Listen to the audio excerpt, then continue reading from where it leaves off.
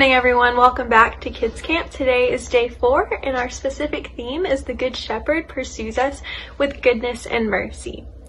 Today, our passage of scripture is Psalm 23, and our Bible story will be from Pastor David. We're also going to take some time for movement, music, and crafts, and of course, we will be back on the farm to see a little bit more about sheep. We hope you have a good time with us today and that you learned something.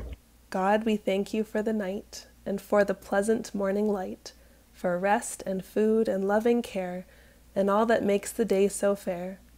Help us do the things we should, to be to others kind and good, in all we do, in work or play, to grow more loving every day. Amen.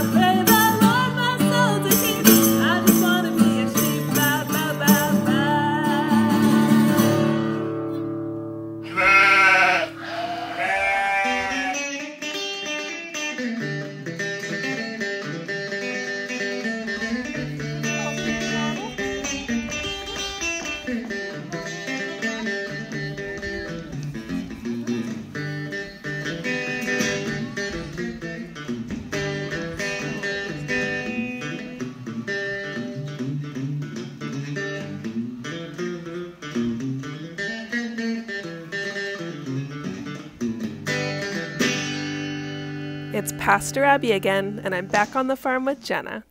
You might be wondering where this farm is. There's so much open space and fields for days. Well, it's just outside a town called New Liskeard in northern Ontario. It's right along the Quebec-Ontario border. I asked Uncle Dave to explain where he lives. We are 5 hours north of Toronto, an hour and a half north of North Bay. And what is it like living in northern Ontario? It's a lot quieter than southern Ontario. It's also a lot colder. Yeah, the summer is very short sometimes. Yes, we have about 100 to 120 days where stuff grows. So we have to do our farming in a lot shorter period of time. Now, we've been talking a lot about sheep, but there are other animals living on the farm. Can you spot the animal in this picture? I'll give you a hint. It's behind the fence. What is it? That's right, it's a horse. Let's meet the two horses that live on the farm.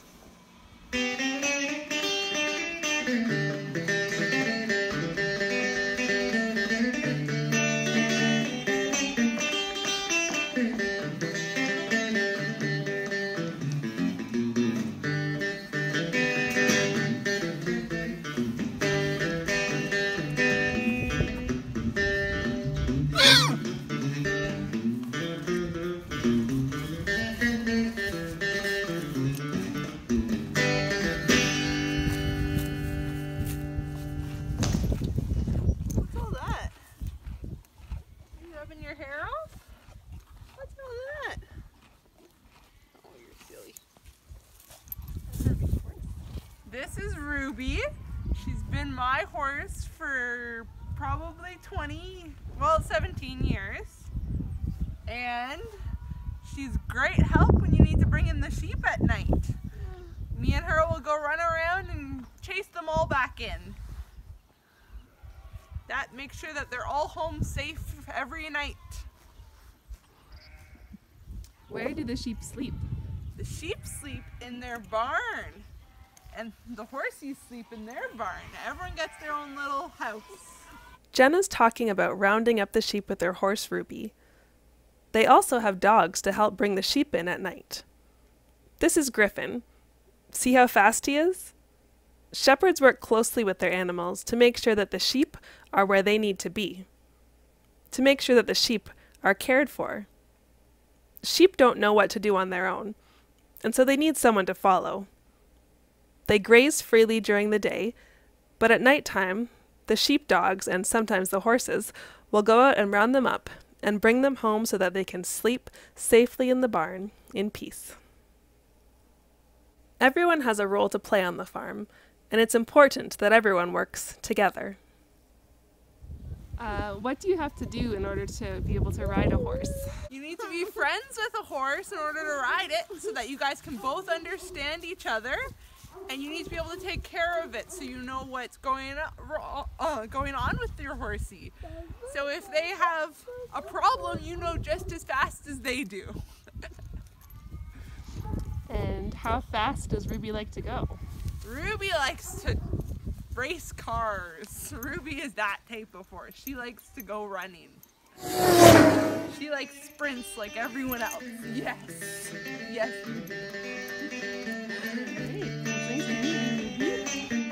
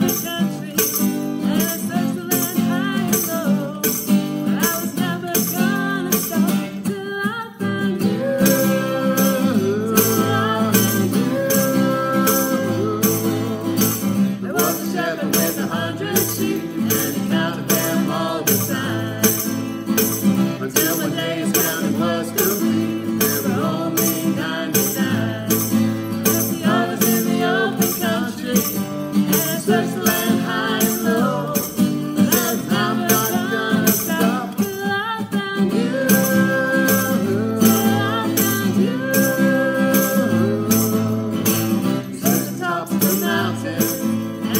just by the river still. When he found the sheep again, he said, I'm glad that I found you. I left the others in the open country, and he searched the land high and low. It's never gonna stop till I found you. Till I found you. He put the sheep over his shoulder, and he walked on joyfully. Then he called his friends and neighbors and said, come rejoice with me. I left the others in the open country, and I searched land high and low. And I was never gonna stop till I found you. Till I found you. Till I found you. Till I found you.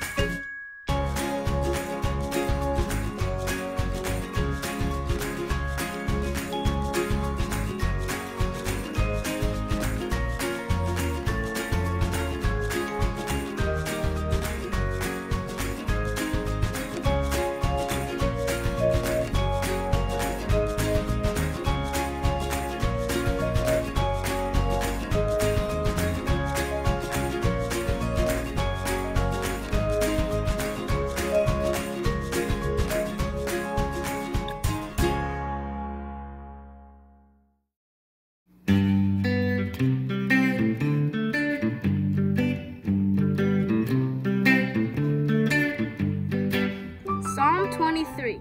The Lord is my shepherd, I lack nothing. He makes me lie down in green pastures. He leads me beside quiet waters. He refreshes my soul. He guides me along the right path for his name's sake. Even though I walk through the darkest valley, I will fear no evil, for you are with me.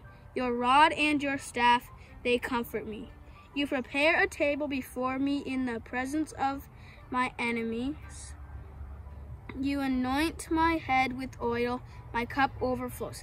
Surely your goodness and love will follow me all the days of my life, and I will dwell in the house of the Lord forever.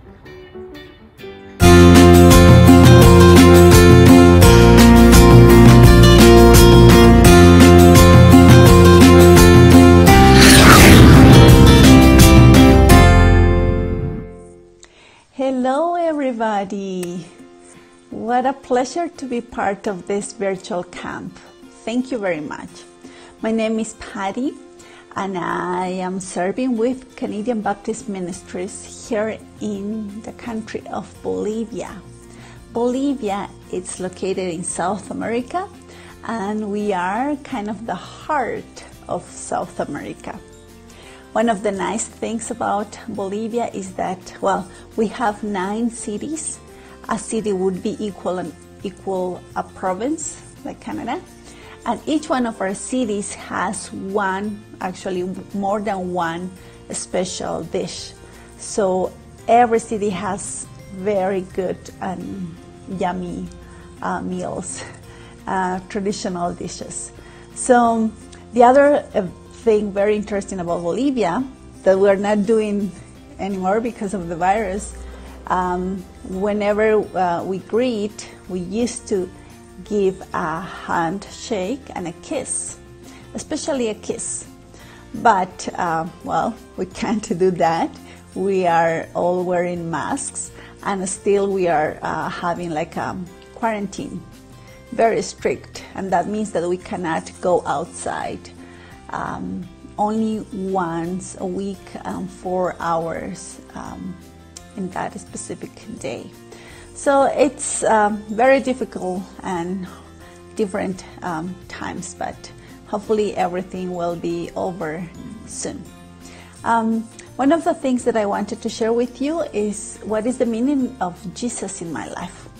I grew up in a Christian home, but when I was 15, I decided to know more Jesus and have a personal relationship with Him. For me, Jesus means that I have a friend. As humans, we do have a lot of friends, but it is impossible for us to be for our friends always 100% of the times. But Jesus is the friend that actually can be with us all the time. He is the friend that will walk with us, that will accept us as we are, and that will love us deeply. What a wonderful thing to be loved. If you think about right now, one person, one name that you think love you the most. In my case, probably will be my mother. Yes, my mother. But Jesus loves me even more. Loved me with a perfect love. And that's one of the best things I think that happened in my life. To be loved unconditionally. So because Jesus loves me, I would like to teach you how to say that in Spanish. So, and I will ask you to repeat after me. So it is, Jesus loves me would be Jesús te ama. Actually, that would be Jesus loves you. Jesús te ama. Repeat after me, please. Jesús te ama. That is Jesus loves you. And the other phrase I would like to teach you is God bless you. In Spanish we say Dios te bendiga. Repeat after me. Dios te bendiga. So I hope you have the time to learn this too. And whenever you want to practice your Spanish, come to South America, come to Bolivia. We're going to be here open arms. Keep enjoying your virtual camp, and God bless you. Dios te bendiga, and until next time. Bye-bye.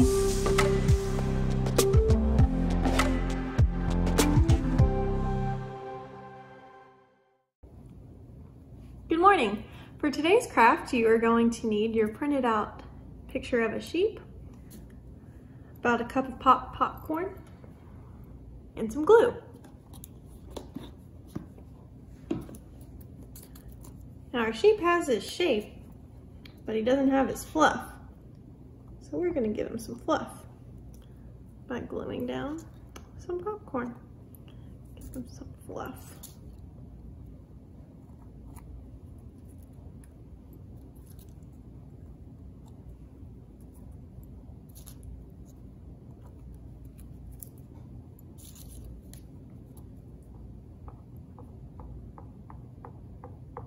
Also put some dots down and add the popcorn on top of it. Make it a more simple process.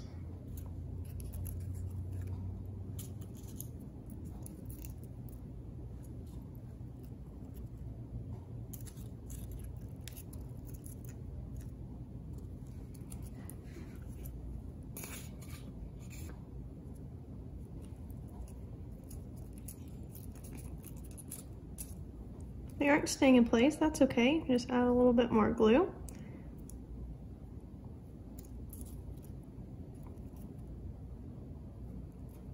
Be sure you let them dry.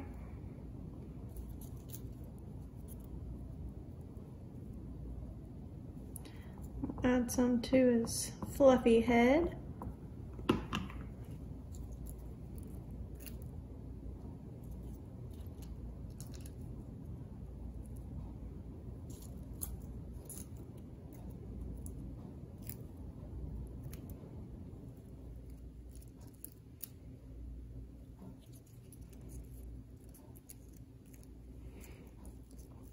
And there you have it, a popcorn sheep.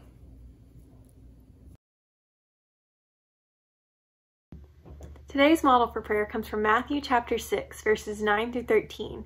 These are the words of Jesus concerning prayer when he's speaking to his disciples. He encourages his disciples not to heap up empty phrases or to use a lot of meaningless words just for the sake of sounding like they're making a good prayer, but to speak from their heart and to talk to the Father who knows our needs. And Jesus says, starting in verse 9, "Pray then in this way. Our Father in heaven, hallowed be your name. Your kingdom come, your will be done on earth as it is in heaven. Give us this day our daily bread, and forgive us our debts as we also have forgiven our debtors. Do not bring us to the time of trial, but rescue us from the evil one." God doesn't need a lot of big words from us. He wants our heart, and he wants us to pray to him about the things that we are concerned with and to worship him through our prayer.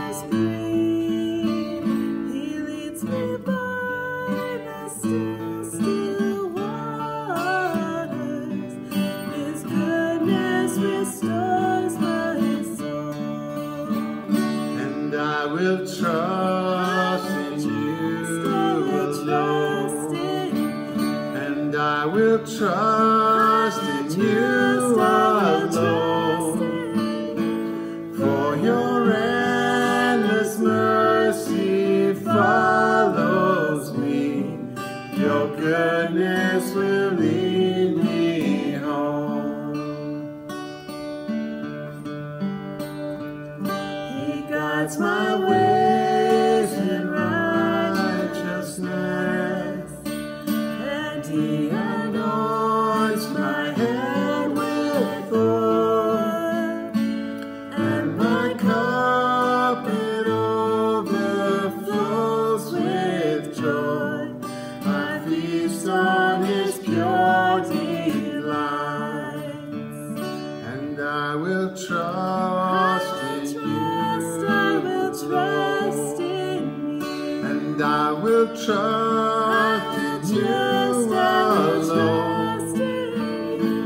For your endless mercy follows me. Your goodness will lead me home. And though I walk the darkest path, I will not fear the evil one.